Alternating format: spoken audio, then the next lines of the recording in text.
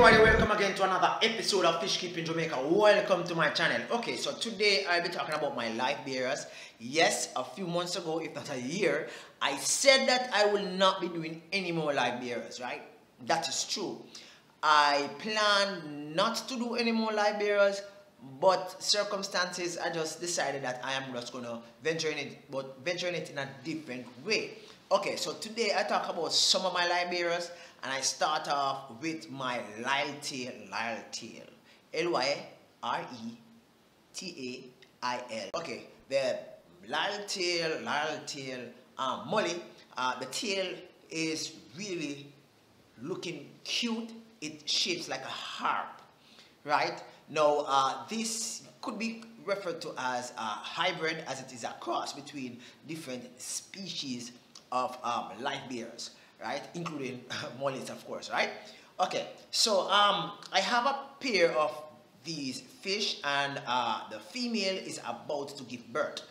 So I extracted the male so as to get you to see the tail of the male, but the female, I'll try my very best to use the underwater camera so as to get that fish actually swimming in its space, right? Because I think it's probably near the time in which it should actually give birth. I just decided to not extract that from the pond. Okay, there are a few tricks in trade in actually breeding and keeping live bearers. One thing to note is that you have several different types of live bearers, right? You have guppy, molly, swordtail, you know, and some other fish that, you know, like they can actually crossbreed, right? So because and for the swordtail, you have different types of swordtail. I have presently about 3 different types. I have the green, I don't remember the official name, but the green one, the red one, and the one that look a little bit orangish should I say, right? So what I'm trying to do now is to actually group them according to their color. It's a little bit difficult separating the green swordtail from the rest of the swordtail, but I was able to separate the koi swordtail from the rest because, you know, it looks outstanding in the sense that it actually, the colors, you can tell them different from the others. The rest I probably might have to do that in turns. Now, what I'm trying to do, why I'm trying to do that, is to facilitate a lineage of these fish, preventing them from actually crossbreeding with each other. So my koi swordtails and my guppies are all in one container, while my other swordtails are in another container, right? Presently, my Lyretail Mollies are mixed with my the swordtail, and as soon as the female give birth and those fries come to juveniles, I'll be finding a container for that one also. And stay tuned. During the summer, you will see a setup of different aquariums as I go along, one aquarium at a time. Even if it takes me a year or a couple months to set up one aquarium, but I'll be setting up aquarium from scratch.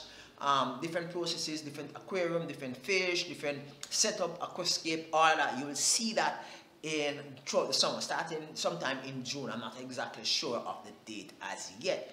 Okay, so my live bearers, those are on track. I don't intend to purchase any new live bearing fish.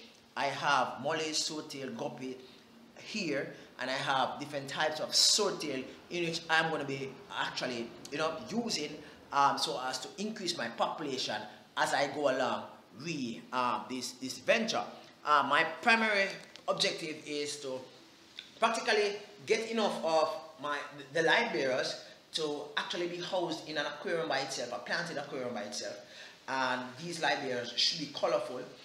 So therefore, I'll be having an aquarium with all the guppies in which I have. I'll be having an aquarium with all the swordtails in different types. For example, the green swordtail, the red swordtail, the koi swordtail. All 3 will have 3 different aquariums for that. So that's why I am actually on the thrust in actually breeding these swordtail separately.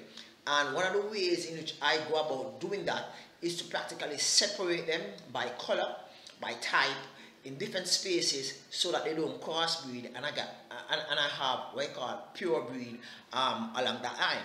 Now my guppies, I wanted to have, like, for example, all the guppies with the purple tail in in one aquarium, those with the red tail, those with the green tail, but it's a little bit difficult doing that. So I might just have assorted guppies in one aquarium and see where that goes from there. Now I have actually renovated my my 60-gallon. My 60-gallon have been renovated. I have removed the breeding box from the 60-gallon in which I have. I have actually divided the aquarium in half, making each side 30-gallon. Whenever I'm going to be using it, I won't be putting water in it up to the top, probably about 3-4 inches below the top, right? So therefore it will have probably about 28 or 27 gallon on each side, right? I plan to keep probably angels in one side, and live-bearing fish. I'm not sure if it's guppy or koi tail, but something really look beautiful, because that will be the first aquarium that anybody actually see when they actually come to my space in which I keep fish. So that aquarium should look astounding.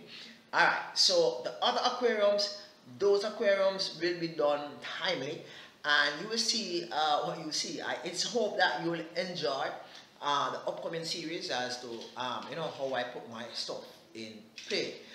This is really here for another fish keeping Jamaica. It's hope that you will you have subscribed, and if you have not yet subscribed, it's hope that you will, right? Another point to note, in the near future, in a few weeks, I'll be actually consuming one of my tilapia, which I've actually bred from very small, so you should tune in for that too. In which I'm going to be catching and cooking and consuming that tilapia. I'm not sure if I'm going to be roasting it as yet, or I'm going to be frying it as yet, but one of the two, but I shall consume it. And I'm thinking about actually doing the same thing to my misbehaving Oscar fish. I am not too sure. I might do a poll on that one. So probably you can share with me whether or not you think I should actually consume these two fish. Make a good belly food. They'll be with me forever, right?